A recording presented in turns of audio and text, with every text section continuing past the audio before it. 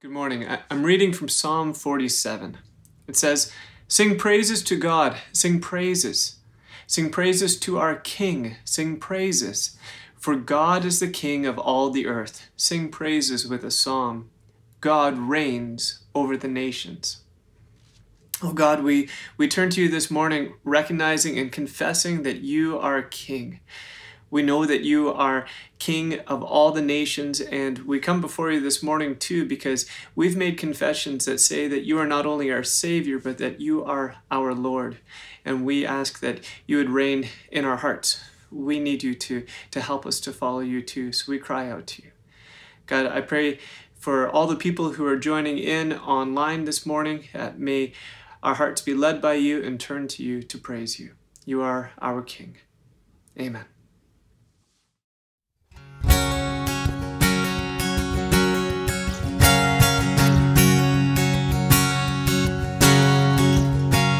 Oh, worship the King, oh, glories above. Gratefully sing His wonderful love. Shield and defender, the Ancient of Days, pavilioned in splendor and girded with praise.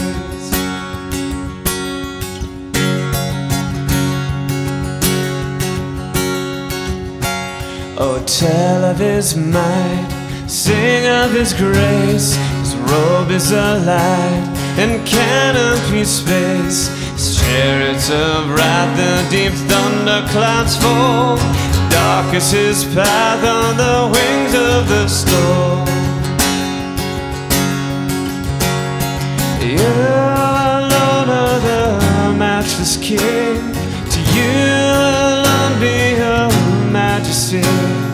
Glories and wonders, what tongue can recite? You breathe in the air, you shine in the light. Oh, measureless might, ineffable love, while angels delight to worship above. Thy mercies how tender, how firm to the end. A maker, defender, redeemer and friend. You alone are the matchless King. To you alone be your majesty. Your glories and wonders one tongue can recite. You breathe in the air, you shine in the light. You alone are the matchless King. To you alone be your majesty.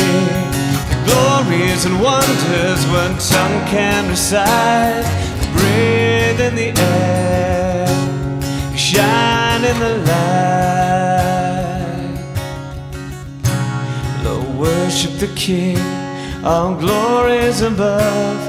Gratefully sing His wonderful love. Our shield and defender, the Ancient of Days, pavilioned in splendor and girded with praise.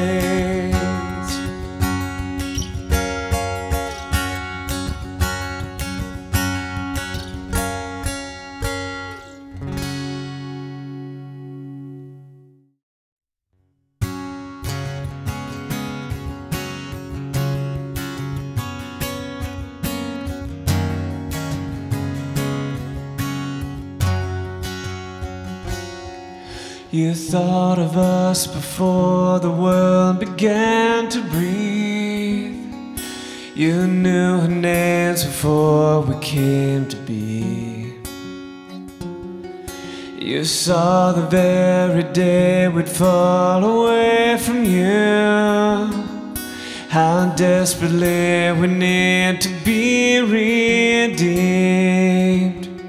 Lord Jesus, come lead us. We're desperate for your touch.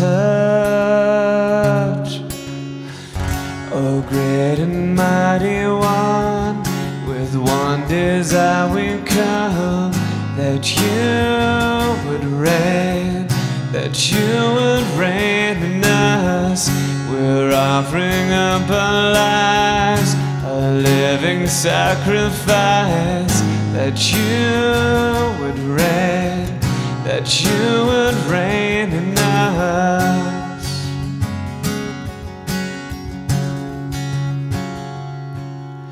Spirit of the living God, fall fresh again.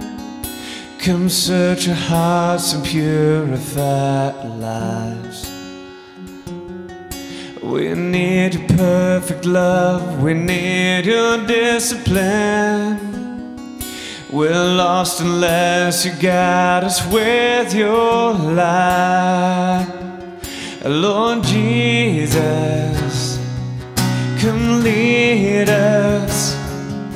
We're desperate for your touch. Oh, great and mighty one, with one desire we come, that you would reign, that you would reign in us. We're offering up our lives, a living sacrifice, that you would reign, that you would reign in us. We cry out for your life to refine us, cry out for your love to refine us, cry out for your mercy to keep us blameless until you return.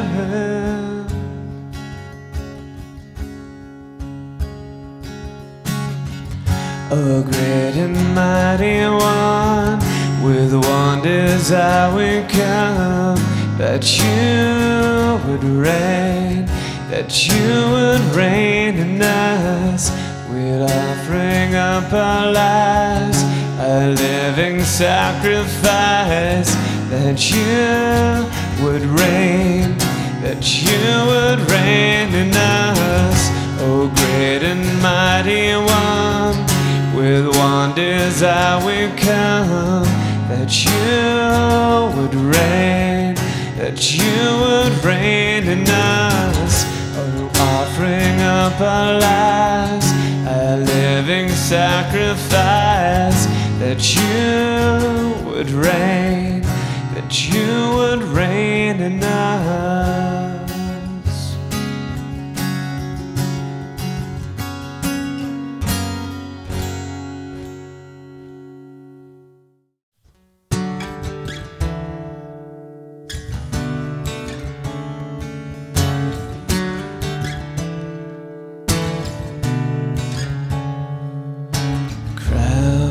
With many crowns, the Lamb upon his throne,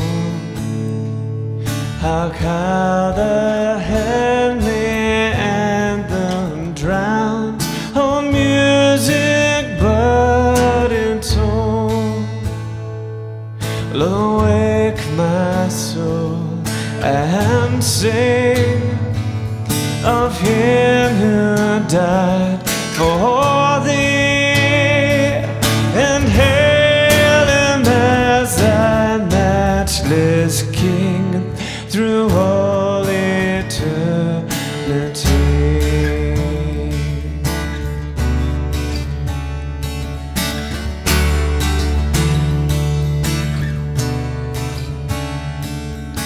Crown him the Lord of life, who triumphed o'er the grave, and rose victorious in the strife for those he came to save.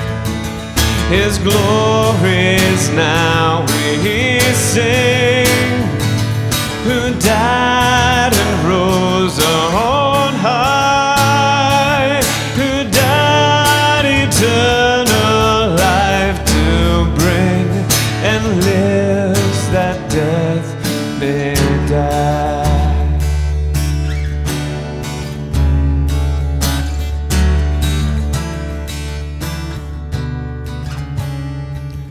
His glories now we sing, who died and rose on high, who died eternal life to bring, and lives that death may die.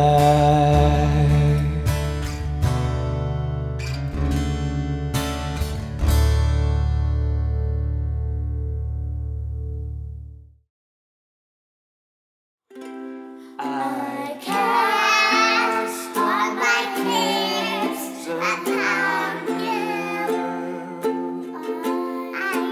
I lay all of my burdens down at your feet. And any time that I don't know what to do, I will cast all my cares upon you.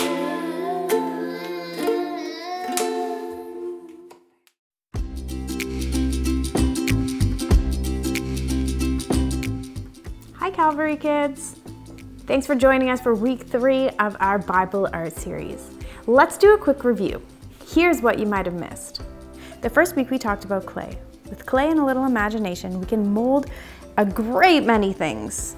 We learned that God created the universe and everything in it in just 6 days, from Genesis chapter 1, verses 1 to 27. Last week we talked about finger painting.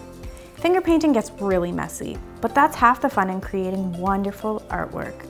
We learned that when we let God into our messy situations, He can turn them into something wonderful. We read from Daniel chapter 6, verses 10 to 23, about Daniel in the lion's den.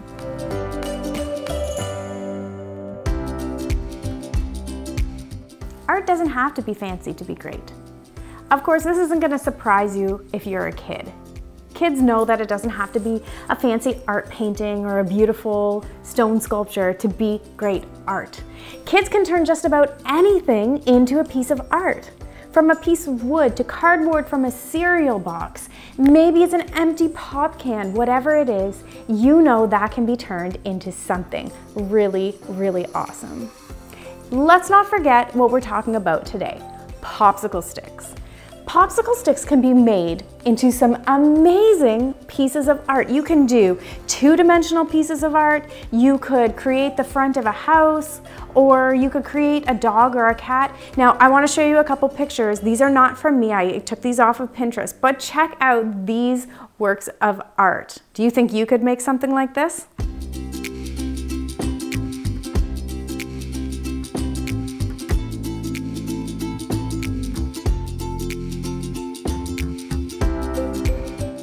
You can build anything you can dream of with popsicle sticks, but as with any structure, you need to give your art a firm foundation if you want it to last. No sculptures can last for centuries without a firm foundation. No building can stand without a firm foundation.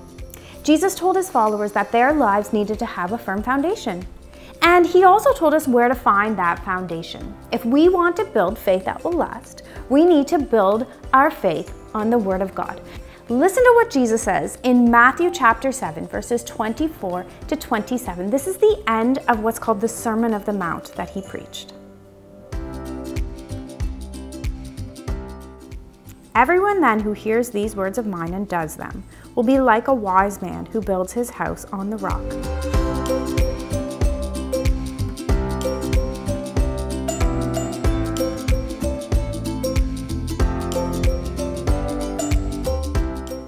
And the rain fell, and the floods came, and the winds blew and beat on that house, but it did not fall, because it had been founded on the rock.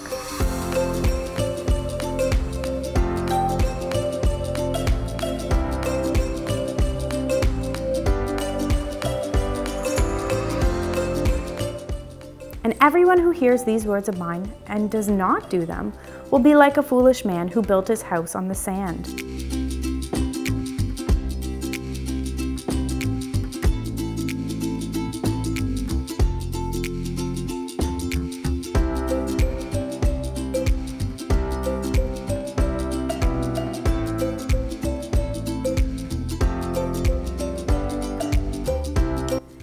and the rain fell, and the floods came, and the winds blew and beat against that house, and it fell, and great was the fall of it.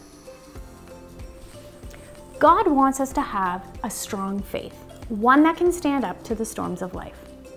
He knows we need a firm foundation, and so that's why He gave us one, the Word of God, the Bible. It's a love letter to the earth, a message from our Creator that we are loved. And when we build our life on the Word of God, we will have a foundation that can weather any storm. Life is full of all sorts of storms. There are literal storms with wind and rain and lightning and floods. And then there's figurative storms. Some storms come in the form of bad news. Some storms come in the form of misfortune. Whether the storm in your life is rain and wind or whether it's illness and tragedy, it can be a real test of your faith. But when we build our lives on the Word of God, we will be prepared for those storms. We won't have our faith shaken by injury or illness or by bad news because we know we have a loving God who is watching out for us. God doesn't always prevent bad things from happening, partially because that can help us build our faith and it can help us grow stronger and closer to God. But He will always help us to weather the storms and to come out stronger. So, how do we build our lives on the Word of God? By learning what the Bible has to say. That's why every week when you come to church or when you watch church online, we read from the Bible. We want to share the good news of the Bible with you in a way that helps you to remember what it has to say. We can deepen our foundation even more by reading the Bible at home. The Bible is not just for when we're at church. If we read the Bible every day, then we'll get to know the Word of God in a deeper and deeper way. And when we start to memorize Bible verses, we'll have the Word of God in our minds and our hearts at all times, making our foundation even stronger. Have you seen our memory verse challenge? We as Calvary kids and as families are memorizing Psalm chapter 8 together. If you haven't started yet, it's not too late. Get in on our memory verse challenge and put the Word of God in your mind and in your heart. God knows that the storms of life are coming, and He wants us to be prepared. We can prepare ourselves by studying the Word of God. Don't be knocked down by the wind and the storms that are coming. Trust in God and stand firm on the promises that He gives us in His Word.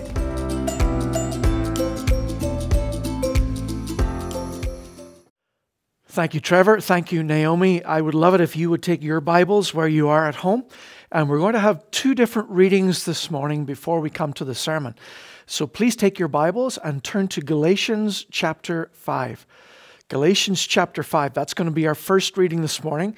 I'm going to be reading Galatians chapter 5, verses 16 to 26. Galatians chapter 5, verses 16 to 26. Galatians, Ephesians, Philippians, Colossians. Galatians 5, verses 16 to 26. This is the Word of God. Paul writes, "But I say, walk by the Spirit, and you will not gratify the desires of the flesh. For the desires of the flesh are against the Spirit, and the desires of the Spirit are against the flesh. For these are opposed to each other to keep you from doing the things you want to do. But if you're led by the Spirit, you're not under the law. Now the works of the flesh are evident: sexual immorality, impurity, sensuality, idolatry, sorcery, enmity, strife, jealousy, fits of anger, rivalries, dissensions, divisions, envy, drunkenness, orgies, and things like these. I warn you, as I warned you before, that those who do such things will not inherit the kingdom of God. But the fruit of the Spirit is love, joy, peace, patience, kindness, goodness, faithfulness, gentleness, and self-control. Against such things there is no law. And those who belong to Christ Jesus have crucified the flesh with its passions and desires. If we live by the Spirit, let us also keep in step with the Spirit. Let us not become conceited, provoking one another, envying one another." And then our second reading this morning, flip over to 2 Timothy. 2 Timothy chapter 2. 2 Timothy chapter 2. 1st and 2nd Thessalonians, 1st and 2nd Timothy, Titus, Hebrews, James. Titus, Philemon, Hebrews, James. So our second reading is 2 Timothy 2. And what I would love to do is to read to you verses 22 to 26. 2 Timothy 2, verses 22 to 26. I hope you're there in your Bibles. I hope you will follow along. Keep a thumb in Galatians 5, 2 Timothy 2, 22 to 26. Paul writes to his protege Timothy, "So flee youthful passions and pursue righteousness, faith, love, and peace, along with those who call on the Lord from a pure heart. Have nothing to do with foolish, ignorant controversies. You know that they breed quarrels.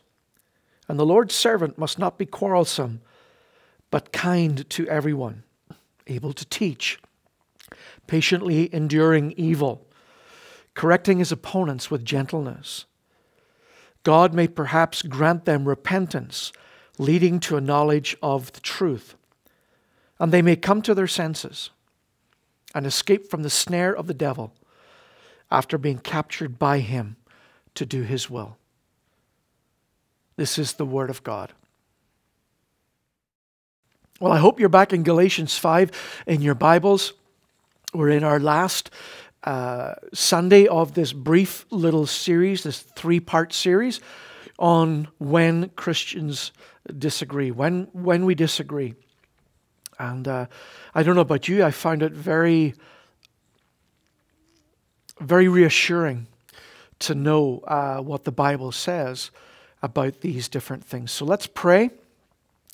Let's get to work and see what else the Lord has to challenge us on as we walk with him. Let's pray together. Heavenly Father, you are our God, and we thank you that you are so patient with us as your children. It truly is a model for those of us who are parents ourselves. And so as you often see your children squabbling amongst each other, I pray that you would apply the balm and challenge of your word, the reassurance of your word, to our lives, to our hearts, to our minds, that we would hear and know your will on these matters. Father, forgive us when we have gone too far. Forgive us when we have been so right that we are wrong. Grace has been missing. The truth has been devoid of grace. And Father, forgive us when we have been too gracious, when we really should have said something, but we didn't. That's love without truth, grace without truth. We need them both, grace and truth together. And so I pray as we look at this subject just one last time, I pray, O God, that again, our hearts and minds would be ready, not sitting critical, but Father, ready to receive, open, teachable, and Father, prepped by the ministry of your Holy Spirit to not just ready ourselves, but Father, also to understand. And we will give you all the glory in Jesus' name. Amen. Well, as I've said, we're in week 3 of our little mini-series in January. We'll be into Acts again next week. But I hope it's been a real help to you. It's been a challenge and a help to me as I've looked at this particular topic of when we disagree. We Christians don't always find it easy to live and to work with each other. And I suspect we don't cherish our unity as much as we should do.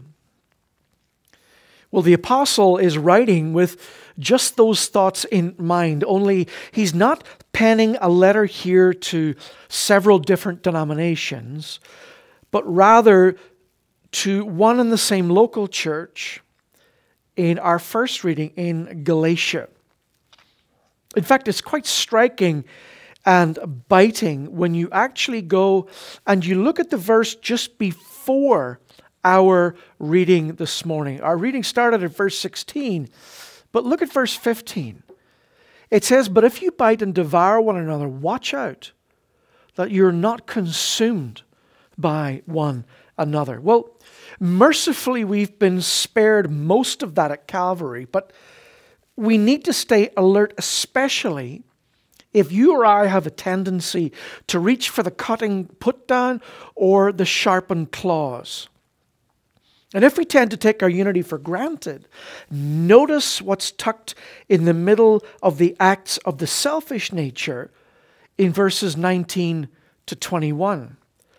Sandwiched in between idolatry and sorcery or witchcraft on the one hand, and drunkenness and orgies on the other hand, we see right in the middle dissensions and divisions. I mean, we'd hardly mention all of those different things in the same breath, and yet that is what comes here this morning in our passage from Galatians 5. It's truly remarkable. And then we come to the fruit of the Spirit. We round off this series on when we disagree.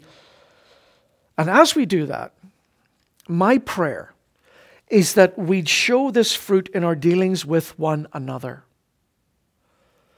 The fruit of the Spirit, that we would show one another love, joy, peace, patience, kindness, goodness, faithfulness, gentleness, and self-control.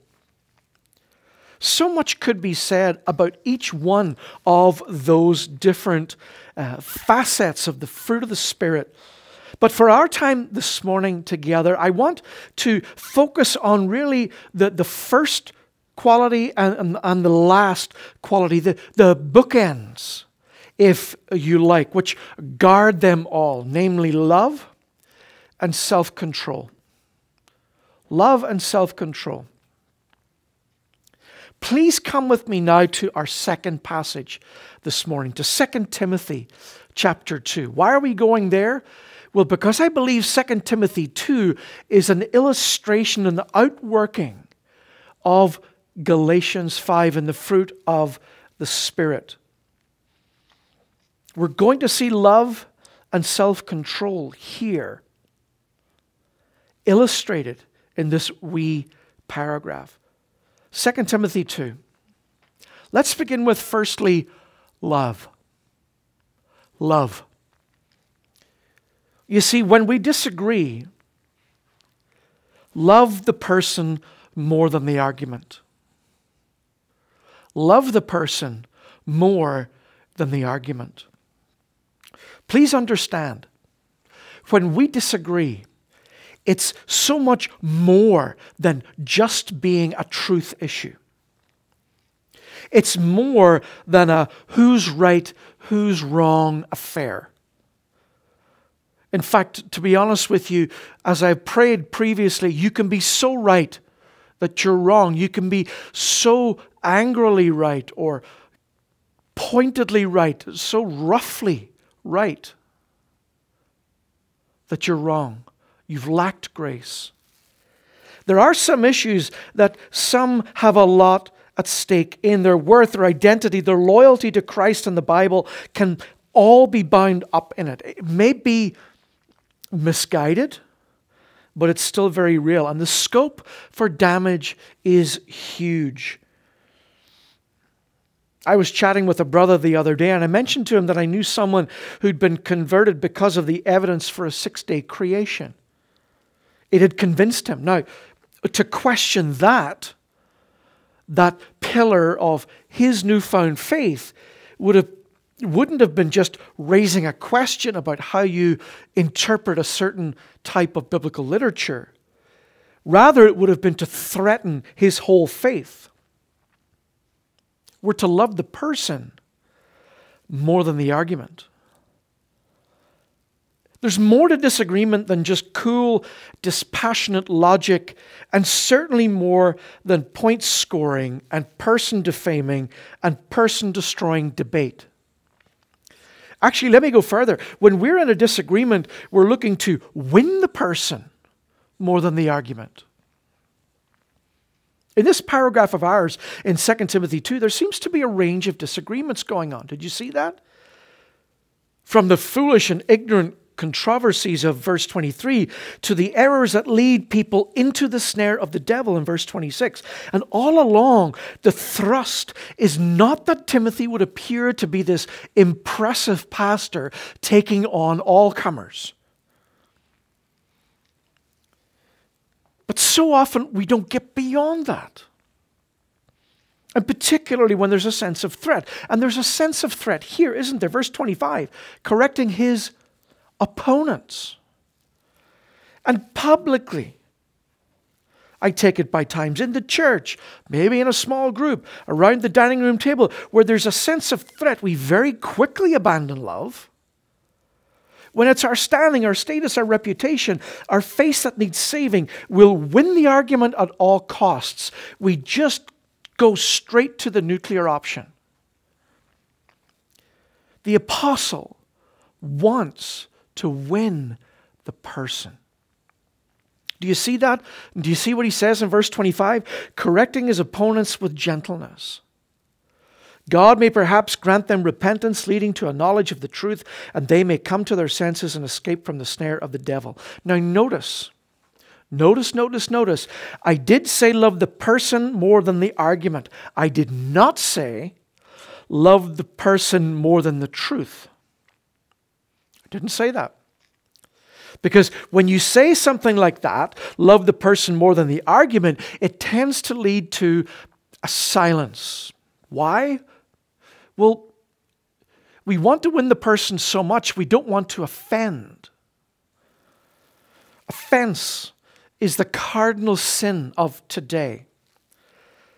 At the risk of not being loving, we simply choose to say nothing. We dodge the issue. But this can result in letting folks continue to think wrongly, to speak wrongly, to live sinfully, and all without love's warning. This series on When We Disagree was not meant to lead people to end up saying, well, you know, disagreement happens, it doesn't really matter. No, it's meant to make us realize that it happens, so here's how we should handle it. Namely, with a love that cares enough for a person so that we will disagree if we think that they're wrong, but as those who've learnt how love disagrees. And one more thing about love that's striking in this little paragraph in 2 Timothy. We are to love all the Lord's people, not just the in crowd. Those who you happen to click with the most, those who you surround yourself with, who agree with you. Love instinctively seeks others to draw alongside, and for too many of us, our love falls short of this loving all God's people. We don't cherish our unity as we should. Watch how the paragraph begins in verse 22. So flee youthful passions and pursue righteousness, faith, love, and peace. You know, we're not to argue for argument's sake, but watch how he goes on. Along with those who call on the Lord from a pure heart. Folks, you have to waste time. You have to waste time if you love unity. You can't just talk about all the ways certain people have it wrong. You have to love unity as you do it.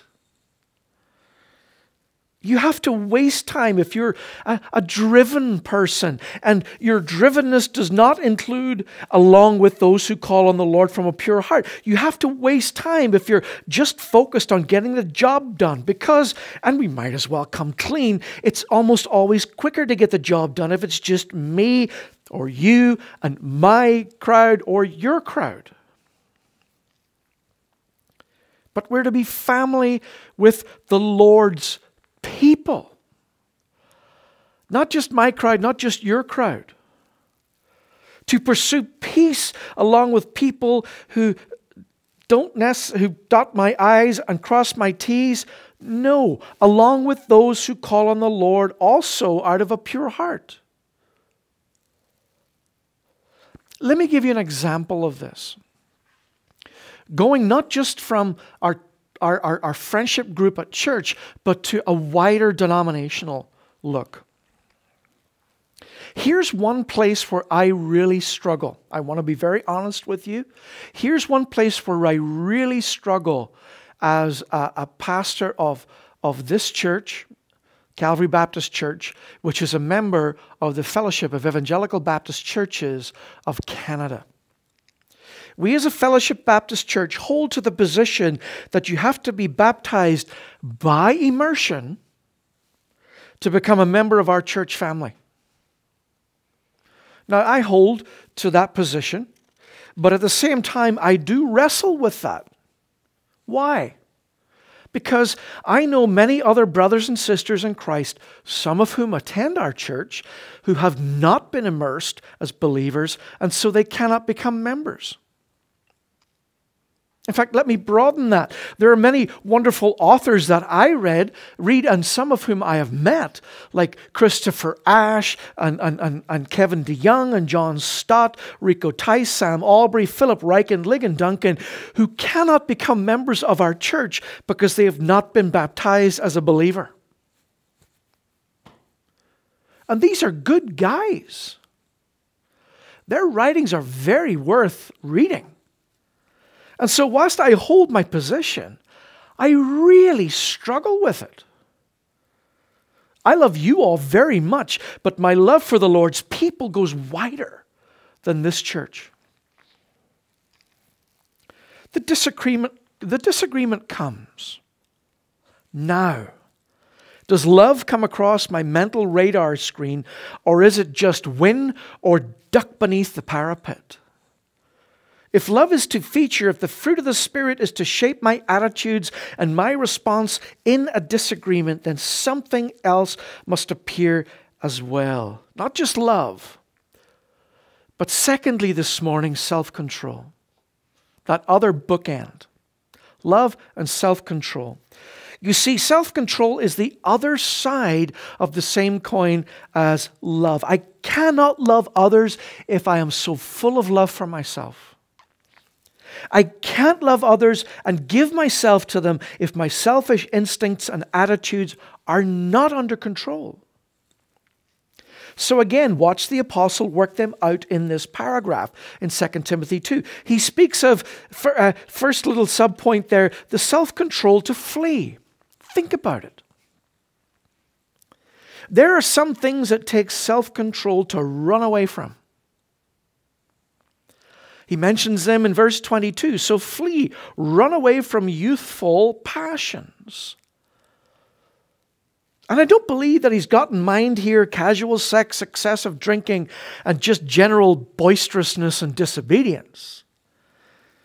It's referring more to the impatience and the hot-headedness of youth. He's not saying show no passion. It's more flee the passion that can't stop. And you don't have to be Timothy's age, and he was young, to need this warning. You don't need to be young. In fact, maybe some of you are sitting there and you're advanced in years and you're thinking, hey, I'm not as old as I once thought. And you don't need to be a pastor either to know something of the pain of leadership that he faced. I mean, opposition, who wants it? Can't you see I'm right, Pastor? For example, a truth that you believe is vital, but the rest of the church family is happy to sort of fudge along with a general consensus over, that's a painful tension for you. Or the disagreement, which means your stand leaves people whispering about you or passive-aggressively Facebook posting about you, and which so often turns into character assassinating you or slandering you.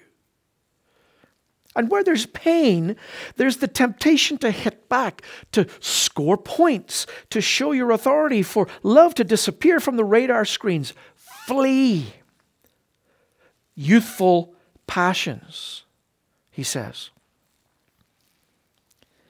And it's youthful passion above all that gets you sucked into the kind of arguments that are not worth touching. That's what he's on about in verse 23. Look with me in your copy of the scripture. Have nothing to do with foolish, ignorant controversies. You know that they breed quarrels, and the Lord's servant must not be quarrelsome, but kind to everyone. Quarrel here means disagreement without self-control. An issue where those involved can't control their perspective. You know the sort of thing. Theological hobby horses, where theological mountains are made out of molehills. A side issue becomes an all-defining one, where the passions get personal, where people turn into keyboard warriors. These quarrels lead to, as verse 24 infers, leads to unkindness and even to resentment. And those things leave me unfit for the one thing I must be equipped for as a servant of the Lord. Verse 24, able to teach. And that goes for you too.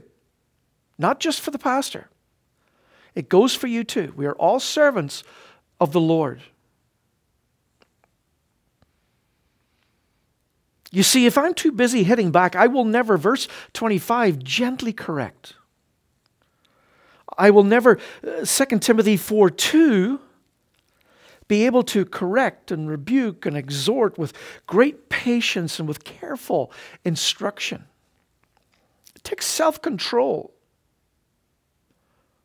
It takes self-control to run away, to flee from those arguments.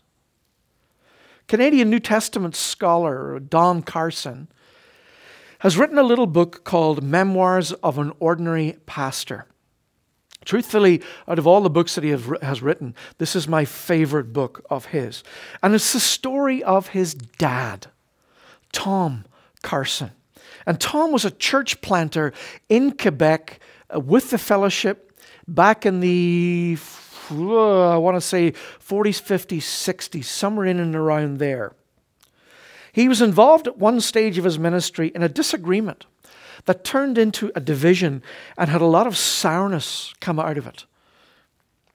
But Don never heard anything about it until he himself went to seminary and someone told him the story there in one of his Baptist church history classes, would you believe? He goes back home one weekend and he says to his dad, "Dad, how come you never told us kids any of this?" And his dad, Tom, replied after a long pause. There were two reasons. First, you were children of the manse, and although you'd seen the outworking of the gospel, you've also seen more than your fair share of difficult and ugly things. We didn't think it was wise to expose you to this history when you were young. And secondly, your mum and I decided we needed to protect our own souls from bitterness. So we took a vow that neither of us would say an unkind thing about the minister who led the opposition. And we've kept our vow. Now that is Spirit-led, Spirit-enabled self-control. To flee. To keep out of arguments that aren't worth entering, or I'm not in a fit state to enter. You know, I'm hurt. I'm too angry. I'm too emotional. It takes the God's Holy Spirit to kind of pull me clear.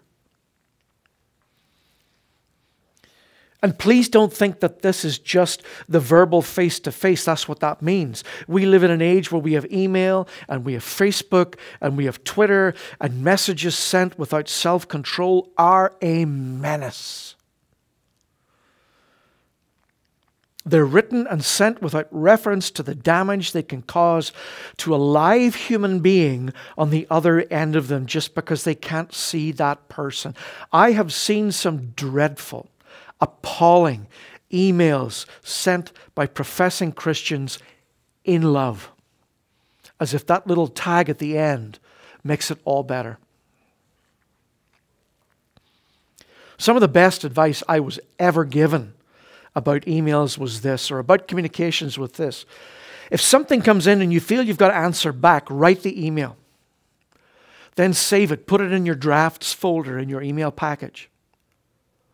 Go home, go to sleep, get up the next day, reread the email that you've written, delete it, and then write the real one.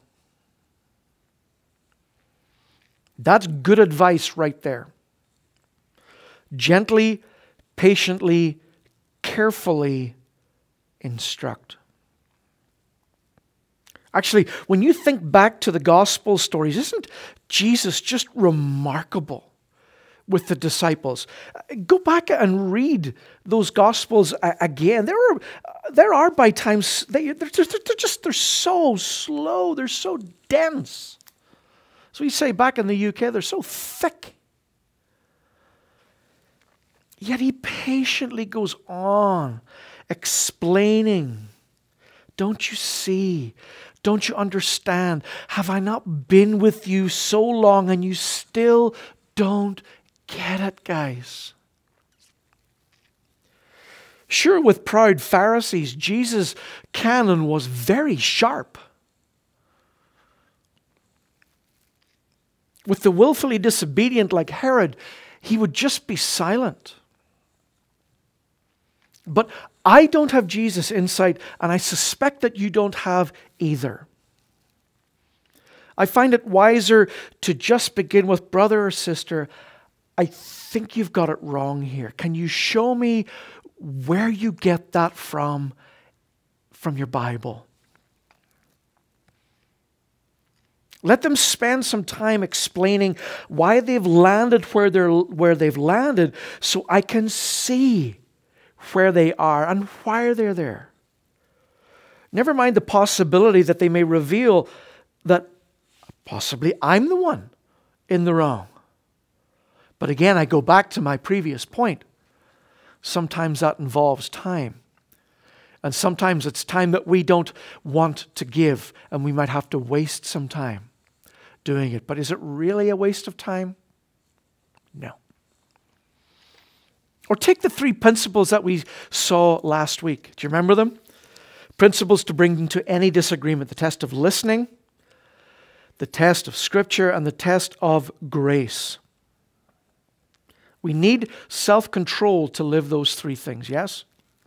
We need self-control to listen to others. Look, if you're gagging to answer back, doesn't it take self-control to listen? There are times when I can hardly wait for the person to finish the sentence. One guy I've heard of used to make a habit in that before he responded to a question, he himself would ask a number of questions of his own before he answered. What exactly did you mean by this? When you said that, what particular scenario were you thinking of? Why did he do that? Well, because he wanted to get to the question behind the question, not what was perhaps first asked. And then he applied the same principles to disagreements. He wrote this: my main response, he says, lies in the area of polarization. It may be that I am suffering from a hardening of the arteries. It may be that I'm suffering from the kind of theological and moral compromise which are associated with senility. But, and you know, now's the bit that you've got to listen to closely. But, in theological debate, I think it's important not to push people to the opposite extreme to the one we occupy ourselves, unless the facts warrant it. And it's also important for us to confess our own tendencies to imbalance. Yeah. And it takes self-control to do all of that. And it takes self-control not just to listen to others, but also to listen to Scripture. We want to be those who sit under God's Word. But the heat of disagreement so often drives us out from under it, even when we profess to defend it. We start to build theological castles in the sky. We start to theologize in different directions. And we get very heated about it all. And youthful passions want to get results, want to champion the cause, want to produce the slam dunk answer. Without self-control, we can get carried away so that we don't listen properly, even to what God is saying in His Word. Self-control to listen to others, self-control to listen to the Scripture, and then self-control to listen to grace. Because in the heat of a disagreement, it can be hard to hear grace's wisdom. In other words, you can be right about something, but you're doing it in the wrong way. You're being too harsh. You're being too forceful. You're being too pushy. You're being too nasty. In fact, as I've said previously, you're so right, you're wrong. Let me finish up this morning with two examples, one personal and one example from church history. It was during the spring of last year that I preached through 4 chapters of the book of Revelation, Revelation 4, 5, 6, and 7. And I looked at those chapters as it pertained to our situation at that time, really at the very beginning, at the very start of the pandemic. Revelation is a book that helps us understand how to live life on the edge. It's all about discipleship, not newspaper clipping sensationalism. As a result of what I preached, a brother in Christ called me up that Sunday afternoon and had loads of questions. And I was happy to take that call and happy to have that conversation, which helped him clarify in his mind where I was coming from and how I understood the book. Although in truth, I want to be right up front, I'm still learning. During the call, we disagreed. We went back and forth, listening to each other, learning from one another, asking good questions, correcting one another. It was a good conversation. And by the end of the call, we still disagreed. But at the end of the call, we prayed together on the phone.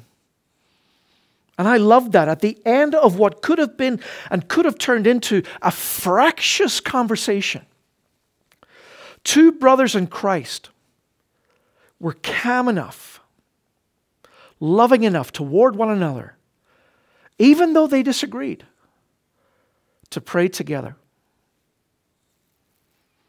Could I offer that as a litmus test to you all this morning? At the end of a debate or a disagreement, are you calm enough? Do you have your stuff together enough to pray together? If not, perhaps there's more work to do before you do. Because at the end of debates, it's always good to pray together. We are brothers and sisters in Christ, after all. And then my second example, and this is where I will close. I want you to come with me back to the 17th century. There were 2 great evangelists that preached on both sides of the big spit, both sides of the Atlantic. And they were George Whitefield and they were John Wesley. God used both of them to bring about an extraordinary awakening, a great revival. But they were so different from one another theologically. In fact, they fell out with one another over the doctrine of free will. The disagreement was serious, it was lifelong, and it split and divided many of their followers. And one day, one of Whitefield's followers asked him, "Do you think, Mr. Whitefield, that we will see Mr. Wesley in heaven?" "No," came the reply, "I very much doubt it." A smug look of triumph spread across the face of Whitefield's follower, clearly delighted with what he was hearing. But George Whitefield went on, "Mr. Wesley will be so near the throne of God and we will be so far away, I very much doubt whether we'll see him at all." You see, to disagree on such a serious issue, to do it passionately, to do it fiercely, and still to speak so graciously. Oh, for the self-control to hear and speak words of grace like that. What would that bring to our disagreements? What would that bring to our disagreements if we brought that grace? And yet the more you think about it, the more you think, who is sufficient for these things? Who of us is up to it? Well, God's Holy Spirit has not left us alone. God has not left us alone. When Jesus ascended to the right hand of the Father, He sent us His Spirit to enable us to disagree agreeably, to protect our testimonies, so that we understand that we are brothers and sisters in Christ. Christ died for us all, regardless of some of the opinions that we might hold to. If we hold to those central core tenets, if we believe that Christ died for our sins, if we believe that we have had that great exchange where Christ's righteousness has been given to us and He on the cross took our unrighteousness and paid that penalty before a living God so that we could be reconciled to Him by faith, and through this resurrection from the grave, we can be assured of eternal life. If that is our ground zero, we can disagree agreeably. We can debate and we can talk. We don't have to argue and scrap and fight and separate and all of these different things. You wonder why there's so many denominations? Probably all because of personality clashes and just power hungriness.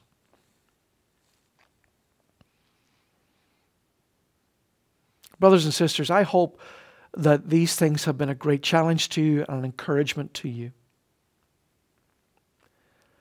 And so what I want to do just as we close together is I want us to pray. Let's pray together that these things would be so in our lives, here at Calvary and beyond. Amen? Let's pray. Heavenly Father, we thank You that prayer is so much more effective than just despair. And so we ask that You would pour out Your Spirit on us, we pray.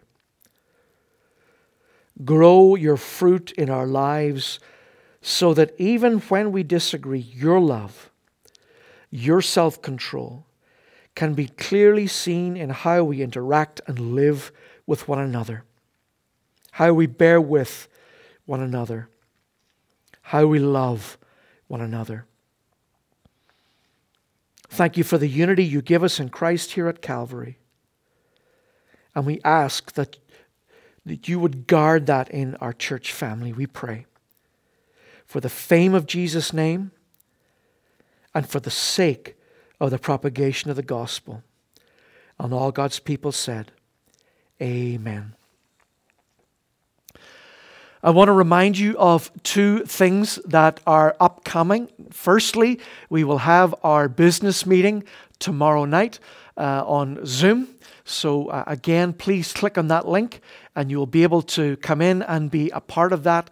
The link will be on our website. You can certainly find it there. It will be on Facebook.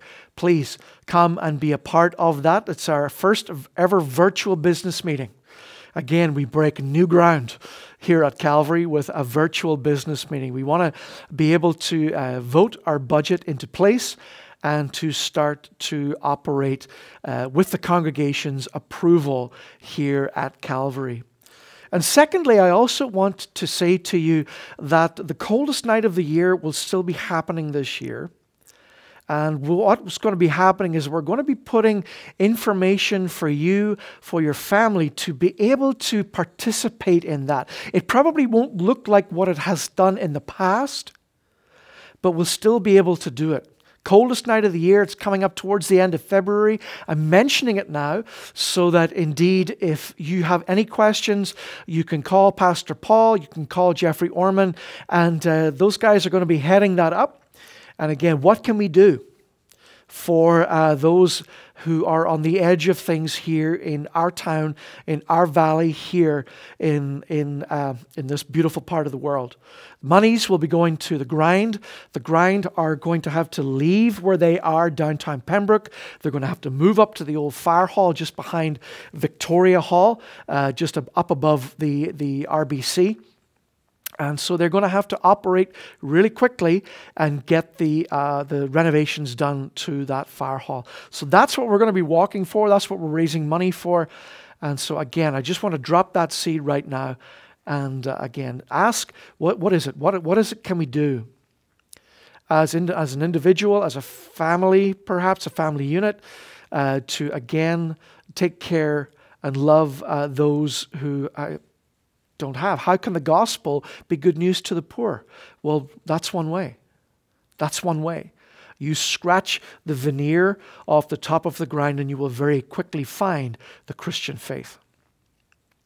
Okay? That's all I want to say. God bless you guys. Thank you so much for tuning in this morning. Have a great week. God bless you, Rich. Signing off for now.